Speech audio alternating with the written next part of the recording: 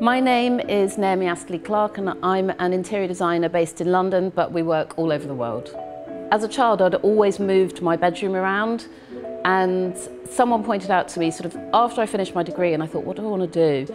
They said, every time I come over, you're moving your room around. Why don't you do a course? And I'd never actually, in all honesty, taken that much of an interest. But I did a course at the Inchbold School of Design, and then from there got my first job, and the rest is history. I've been working ever since. We always start every project by looking at the floor plan and looking at how the client and their friends or their family are going to live within a space. Once you've devised the perfect floor plan and layout, you then layer on the next steps: finishes, appliances, joinery, and it really is a list of items that you go through, and the creative process is sort of woven into that. If I had to recommend 3 timeless pieces for the home, I would say a beautiful Drummond's roll-top bath. They are the most exquisite bath, the best of British craftsmanship. I would say a rug company rug. I love everything from the rug company, and their designs are timeless and long-lasting. And books. Books always complete a room, and they are very personal to a space and timeless.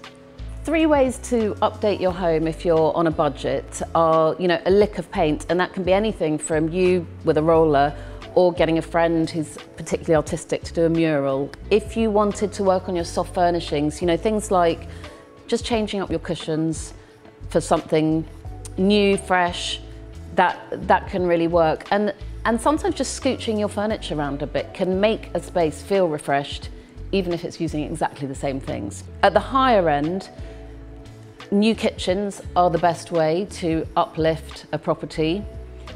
Rethink your lighting. Always lighting is essential, and it's constantly evolving. And actually, back to the painting, you could get some hand-painted wallpapers or a mural artist to do something extraordinary. Usually with a project, we will put together a box or a board for a client to present to them, or to let them sort of play around themselves. This is a project in central London, and the kitchen, this is the kitchen floor, this is a smoked oak, and we will tend to get a sample made up for approval prior to getting anything put in the flat into the project. This is the finish for the kitchen cabinets, which is a green, and we simply sent the paint reference colour to the joiner. He sends us this for us to approve. This actual kitchen has got a brass inlay, rather like this one here, so I sent this panel to the joiner first so he could see what we wanted in terms of this lovely mitered corner and the brass. This is the splashback that we're going to have, which is a mirror with gold flecks. We also love looking at sort of specialist finishes. This is a burnished brass that we've used on a door in the same project that's just out of view of this kitchen, but it had to work within the scheme.